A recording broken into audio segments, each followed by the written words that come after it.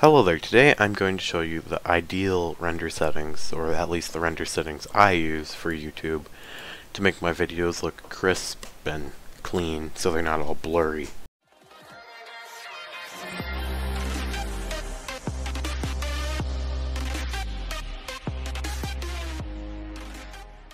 So first I select the YouTube preset because if in the past I've accidentally just done custom and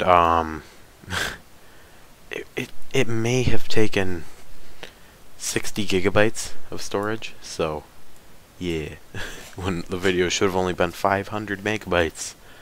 So select YouTube. I do 1080p just because this video here is actually recorded in 720, but I just scaled it up to 1080.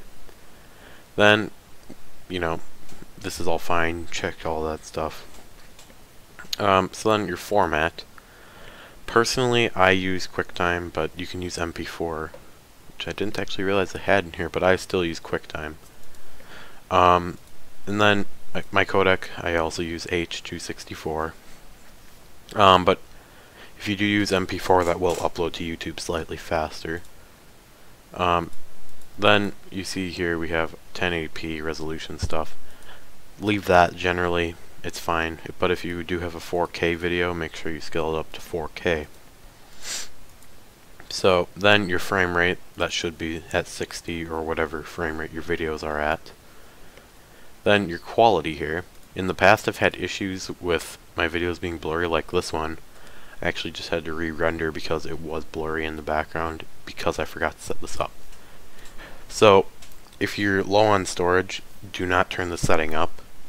But if you have more than enough storage, definitely feel free to turn this up. I generally do 25,000, but in the past I've really had issues with it, and I've had to go up to 30,000. So it's up to you. So your encoding profile, I generally will do high just because that's a higher quality. I leave my keyframes on automatic because and then I leave all this stuff. Leave that, and yeah. Your audio, it's generally fine. Change it to whatever you need.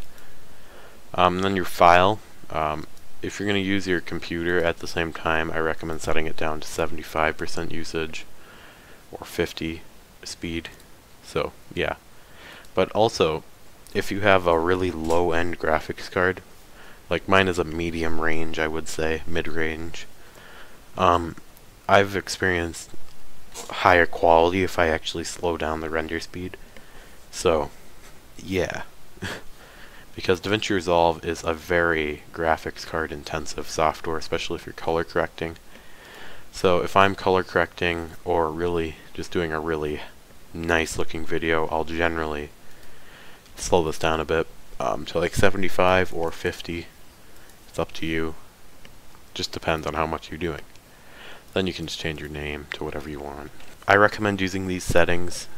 However, feel free to leave your settings in the comment section below. And yeah, thank you for watching. I will see you next time. Goodbye.